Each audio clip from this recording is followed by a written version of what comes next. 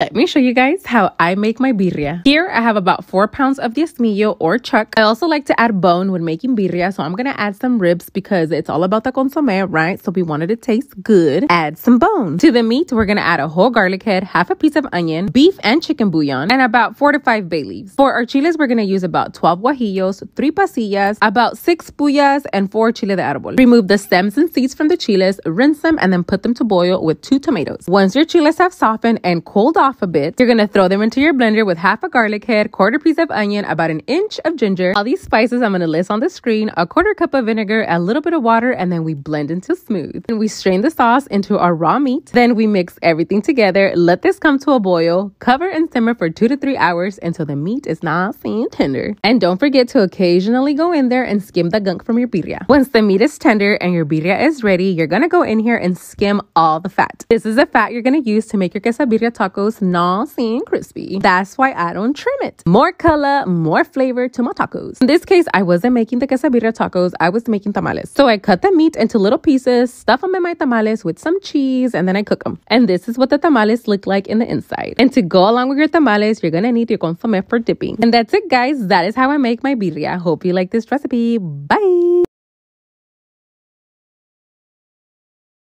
Let's pack today's lunchbox for our friends and followers. Today we're making them some delicious chicken enmoladas, which is basically the same thing as an enchilada but made out of mole. I am gonna cheat a bit and buy my mole pre-made because work smarter, not harder. The paste is already made for me and I don't even have to buy 1,171 ingredients. Do fry up some onions and garlic and give it a little extra, Nanajoe. Add a little bit of tomato sauce, chocolate abuelita, some chicken broth, a little bit of salt. You can also add some extra chile de árbol if you want it extra spicy. But my people are weenies, they don't like it spicy. Then you blend the sauce until smooth. Pour it back into that oil where we fried our onions and our garlic. Add your shredded chicken, give it a quick little mix, and then you're ready to make your enmoladas. But first, we're gonna make a quick curtido with onions and jalapenos because every time I eat mole, I need to have my curtido. Anybody else, or I'm just the only weird one? So I slice up my purple onions, my jalapenos, add some lemon juice, salt, and then I let that curtirse. Now we get to make the enmoladas. Warm up your tortillas in a little bit of oil. We're not gonna let them get nice and crispy. They're only gonna warm up through. The purpose for that is because you're gonna dip your tortilla into the mole sauce. The oil is going to prevent the tortilla from absorbing too much sauce, making your tortilla swell, soggy, you get it. Anyways, stuff them up with your chicken, roll them up, make sure they don't bust in your face. Then I add them in my box, drizzle some more of that mole sauce, add a side of Mexican rice, and I'm not done with those enmoladas. We are not going to let them look like that. We're going to crumble some queso fresco, drizzle it with a little bit of sour cream, and of course, our curtido. Today they had the option between a soda or a cucumber strawberry agua fresca, and they all chose the agua fresca. And that's it, guys. And I'm just going to get everything ready for them so they can come and pick up during lunchtime. Bye!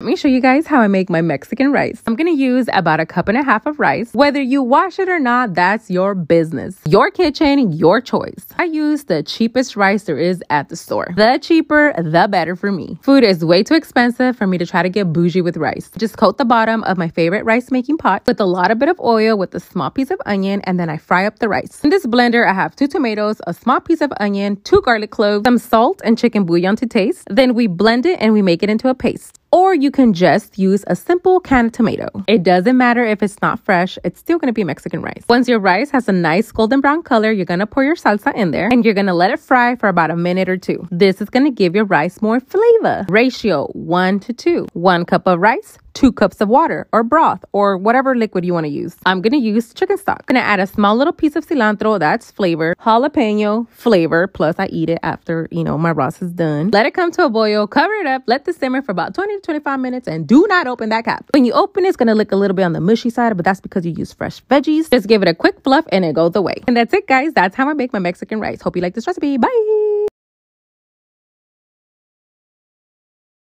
Let me show you guys how to make some jalapeno popper birria egg rolls. I had some leftover birria and it's not gonna go to waste, so we had to find something to do with it. So here I have some jalapenos. I'm gonna degut them and then stuff them with some Oaxaca cheese and some mozzarella. Then I wrap them up in some bacon, stick them to my air fryer at 400 degrees until they get nice and crispy. About 10 to 15 minutes. Once they're out of the oven, you're gonna let those cool off before putting them inside the egg roll. I'm gonna make a bed of the leftover birria we have. We're gonna add some more Oaxaca cheese, some onion and cilantro, and our jalapeno popper. Then we roll them up, make sure they don't bust in our face because this egg roll was a big papa egg roll. This one, we're gonna make a little on the thinner side because I did overdo it in the other one. I'm also gonna make some without the jalapeno popper for my kids and for my hubby. I just make sure that I double up in meat, double up in cheese, and then I roll them up. Now I'm just gonna stick them into my deep fryer until they get nice and crispy, but you can also put them in your air fryer. Drain them up for a couple of minutes before placing them on your plate. To go along with the egg rolls, we're gonna add our consomme for dipping. Just make sure to hook it up with all of the toppings necessary. Here I am risking my fingertips to show you guys the inside of this egg roll, and it was well worth it. Look how delicious this looks. I swear, birria egg rolls is probably the second best way to eat them. First one being tacos, of course. And that's it, guys. Hope you like this recipe. Bye!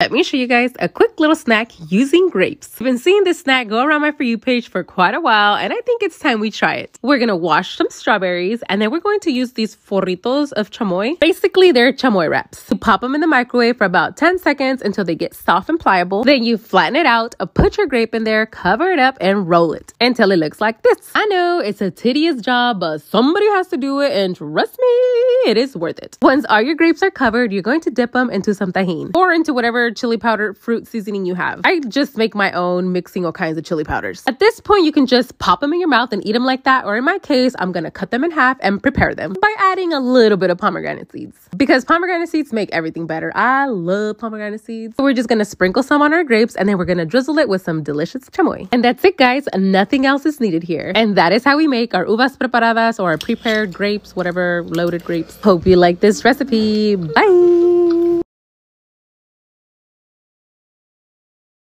Let me show you guys a quick breakfast at Nanajoe's. Today we're making homemade McGriddles. And yes, I am gonna cheat. I'm gonna use a box pancake mix because I'm feeling lazy. My husband got this gadget tool for Christmas, so we're gonna put that to use. We're gonna put a little bit of syrup on the pancake batter. That way the syrup is inside the pancake, and then it gets a nice caramelized.